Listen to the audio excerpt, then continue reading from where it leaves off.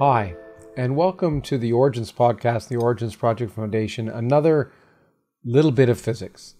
You remember the last time I talked about the anomaly in the muon magnetic moment and as a possible signature of new physics beyond the physics we now know.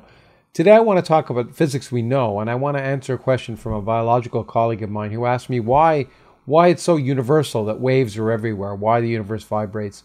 And it's a great example of the fact that the ubiquity of physics, the fact that an explanation in one context can be reused in so many different contexts. Once you understand it in one place, you can use it in many, many different places.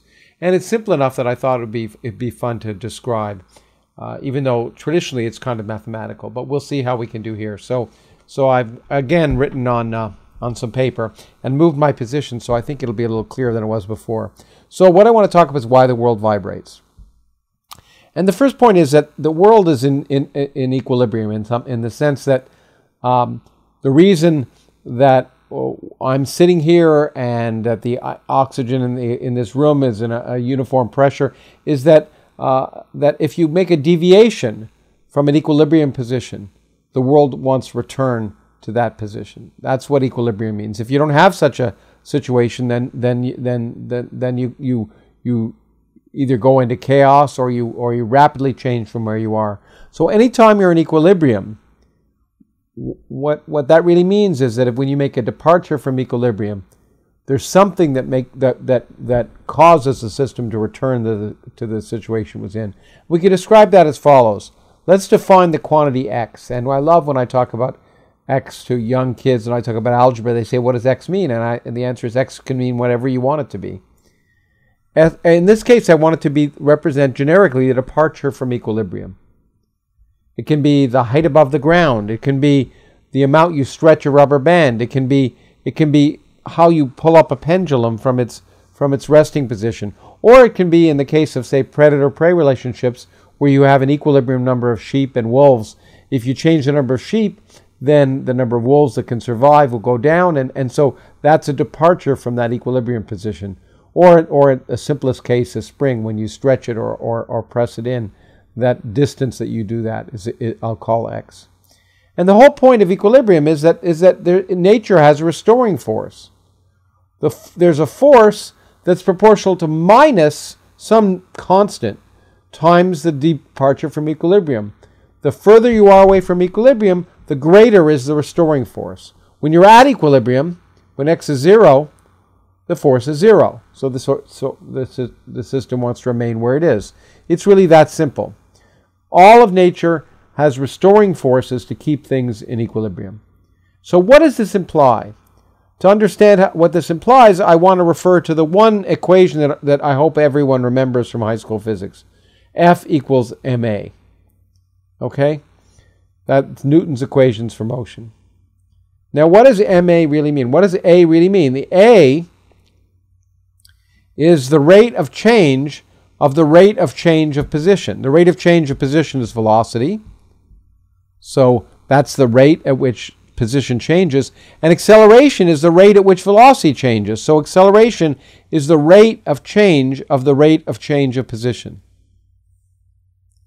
So what this is telling us, in this case of where I put ma on the left-hand side and kx minus kx on the right-hand side, is it's telling us that the rate of change of the rate of change of x, which you can see f is proportional to, because f is proportional to ma, f is equal to ma, so it's proportional to a. The rate of change of the rate of change of x is proportional to minus x.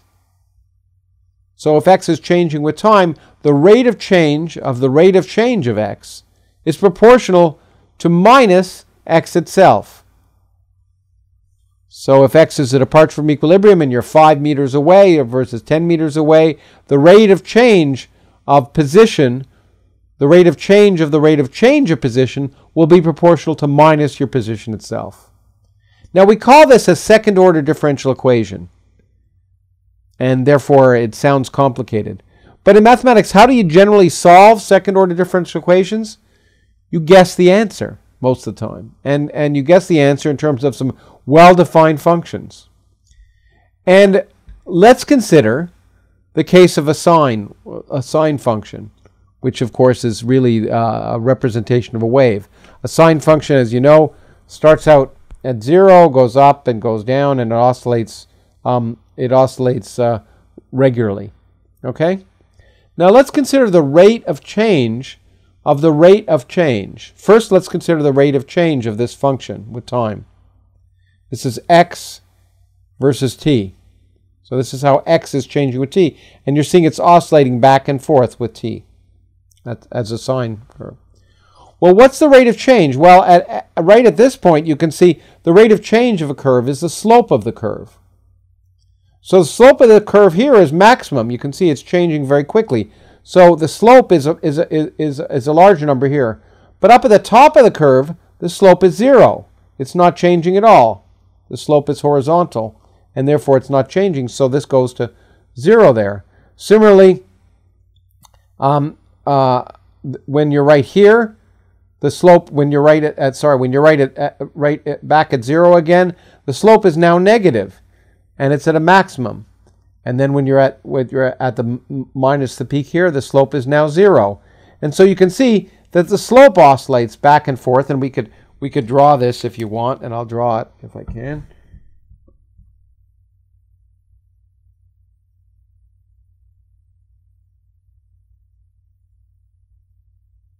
Okay, now let's take the rate of change of the slope.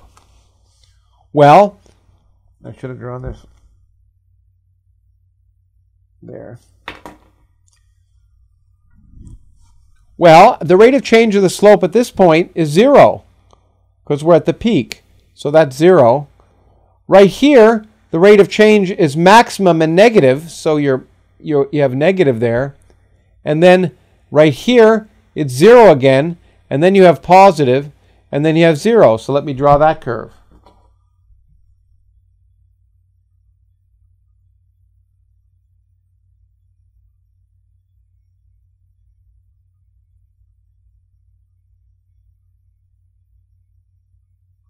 And what you can see,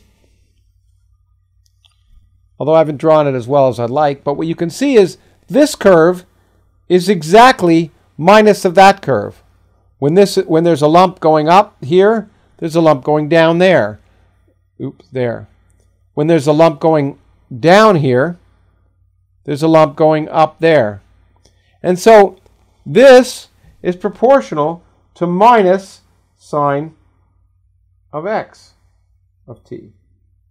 So you can see that guessing the solution, if you have a sine curve, sine of x of t, then the rate of change of the rate of change of a sine curve is minus sine of x of t.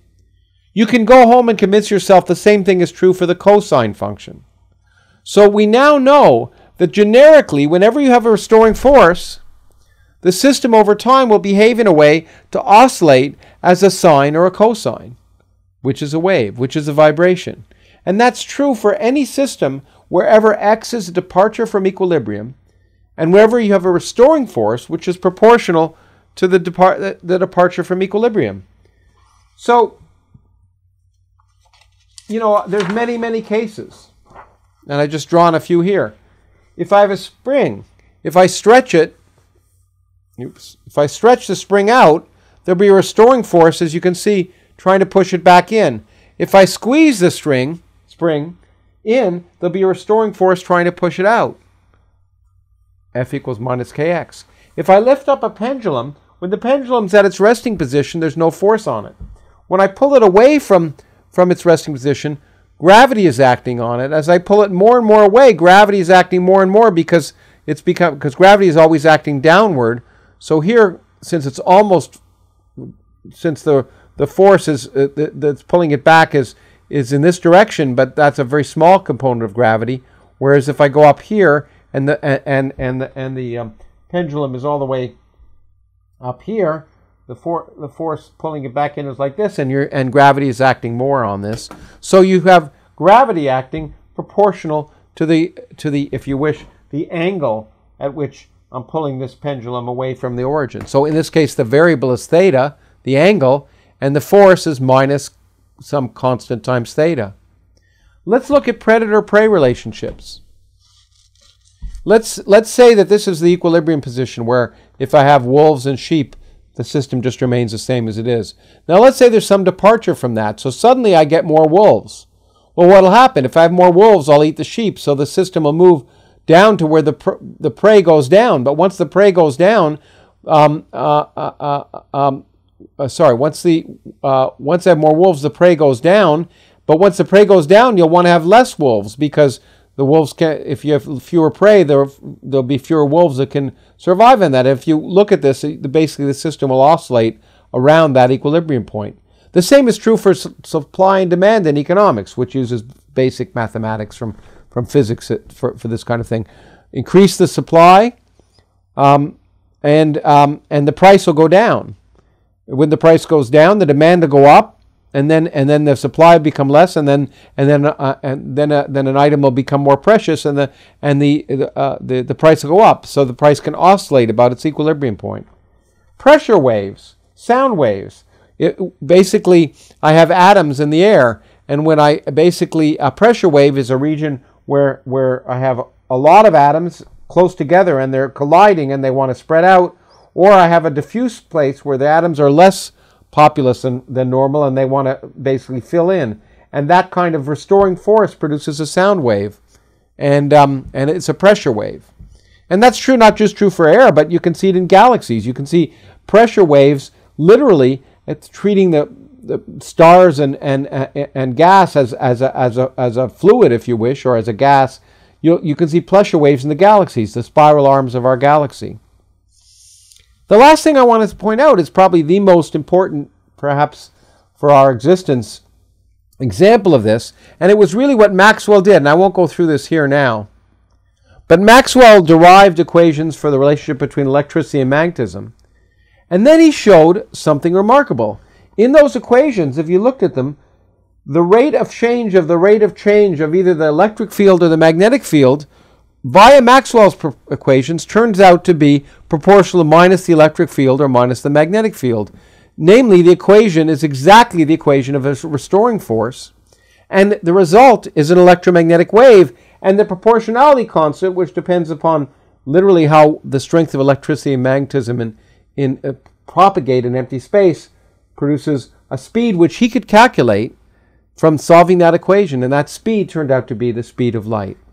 So the reason light is a wave and has speed c is because, if you want to think of it, Maxwell's equations tell us there's a restoring force in nature, and electric and magnetic fields, once they start to oscillate, will continue to oscillate.